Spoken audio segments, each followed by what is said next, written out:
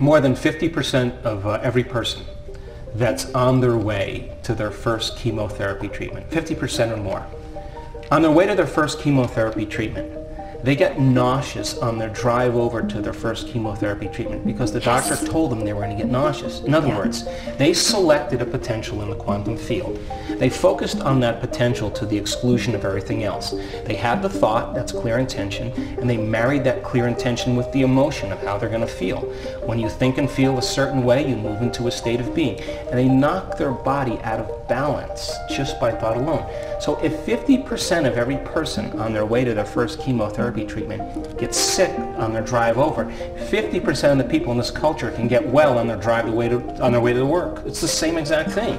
It's just the expectation of either choosing in something wonderful happening or choosing in something terrible that happened. Now, in choosing the terrible, we always choose the known, right? We're always choosing we're choosing that known because it's based on our past.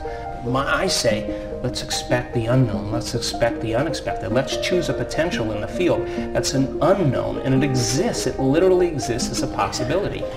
For the most part, you know, if you look at the definition of genes, genes allow us to make proteins. So you have a gene that makes muscle cells make muscle proteins. They're called actin and myosin. Skin cells make skin proteins. They're called collagen and elastin. And stomach cells make stomach proteins, pepsin, et cetera, et cetera. So the body's a protein-producing machine. But in order for the body to make proteins for structure and function, the gene has to be expressed to make those proteins, right? So we express 1.5% of our genes. The other 98.5% is called junk DNA. As a matter of fact, if you took a skin cell and you stretched out all the genes of a skin cell, it would be 6 feet tall. If you took out all the genetic material out of your entire body and you stretched it out from end to end, it would go to the sun and back 150 times.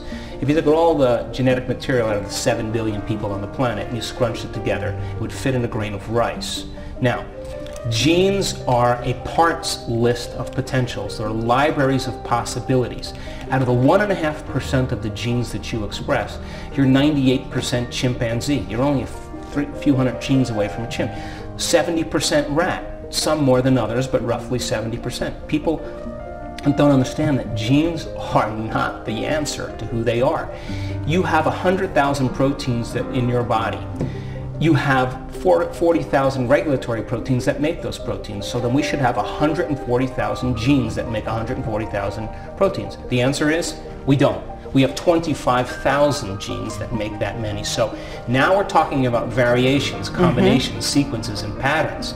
And when you look at this more closely, one gene can have 35,000 different variations. Really? So now we're talking about this whole phenomenon that's very nonlinear. So there are networks and components and communities of connections about how genes begin to express themselves. So when you confront or address adversity or difficulty in your life, if you're addressing that adversity and doing the same thing that creates the same experience produces the same emotion, and the same emotion signals the same gene in the same way. So if you're angry at your ex-husband, if you're judgmental of your coworker, if you're impatient in traffic every single day, then it's the same information coming from the environment chemically. Now, as the organisms in evolution, if there's an organism that's embracing cold conditions, or heat, or altitude, or current, or predator and prey, as the organism is exposed to those environmental conditions, they have to change their behaviors in order to survive. They have to adapt. So if they change their behaviors and they have a new experience should produce a new chemical expression. So now as the organism begins to embrace the environmental conditions, over a series of exposures to the same environmental conditions by changing their behaviors, the new experiences produce new chemical feedback from the environment that signals the gene. And if it's cold, the organism grows thicker fur. Fur is a protein. If it's altitude, hemoglobin bonds to oxygen more. That's a protein. If it's current, the bigger tail fin. If it's predator and prey, longer legs. So the bodies begin to adapt to the environmental conditions. So then, If you're living by the same emotions every single day, you're keeping the same genes turned on and the other genes turned off, and you're headed for your genetic destiny. Now throw in those limited emotions of anger and survival and depression and hatred and judgment and unworthiness and guilt. Now you're dysregulating the gene, and now you're more matter and less energy. In other words, the body is becoming more dense, and if the denser the body becomes, the more we're subject to the laws of thermodynamics, which is matter tends to break down in time. Disorder, right? The second law of thermodynamics. Change your energy then. And now if you can really change the level of energy, that creates a level of coherence, and you begin to learn new knowledge, you begin to wire it in your brain, you demonstrate that knowledge, you create a new experience creates a new emotion, and now you're teaching your body emotionally what your mind has intellectually understood. You're embodying knowledge in that moment. The latest research shows that our genes and our receptors on our cells are at least 100 times more sensitive to electromagnetism, to electricity, to energy, than they are than to chemistry.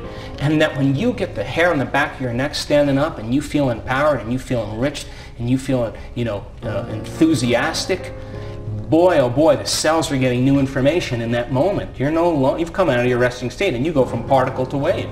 And when your heart opens, the field goes from a few inches around your body to 9 meters around your body. Now you're saying, there's potentials in the quantum field that I want to tune into, but in order for you to do that, you have to emulate the divine. I'm in such an interesting place because I never thought that I would see what I'm witnessing in my lifetime in the way people are engaging in this work. In fact, it's like the 4-minute mile. The 4-minute mile is just a barrier of consciousness, and now I'm seeing people, not 1, not 2, not 3, not 4, not 5, with stage 4 cancer or Parkinson's disease or lupus or tumors or whatever. They stand in front of an audience and they say, I'm completely cancer-free. And they tell their story, and it's not glamorous, I want you to know. They've lost everything. They've lost their job, they had bankruptcy, they were sick, they lost people. They were challenged, and they kept doing the work. They could have said, I don't feel like it, I'm too tired, I'm too sick, it takes too long, I have too many things to do. They never excused themselves from that effort. And so when you witness that in an audience, again and again, not only are you piercing a veil of consciousness like the 4-minute mile that allows other people to do it, but it's not only in the field, but you're witnessing the evidence, and you cannot go back to being the same person again. So the woman is 68 years old. She has Parkinson's disease. Her face was paralyzed. She couldn't do many things. She could barely speak. And now she's standing on the stage telling her story, and she's jumping up and down. And you have to think, well, if it happens to her, it could possibly happen to me. So then there's a new normal that's beginning to take place, a new standard, where people are beginning to go, it is possible. Now I understand that I can upregulate new genes and downregulate old genes. Now I can rewire my brain, but I'm not doomed to this. And so when just like an infection spreads amongst the community and creates a disease, I believe that health and wellness can be as infectious as disease. And you get enough people together, you start seeing those miraculous things. And so I believe now in watching people that every time somebody makes the effort or has a transformation, that information is in the field, it's in the quantum. But at the same time, it's also being spread in three-dimensional reality because the evidence is here. So we have the measurements to prove it, we have the people's experience to prove it, and we have momentum.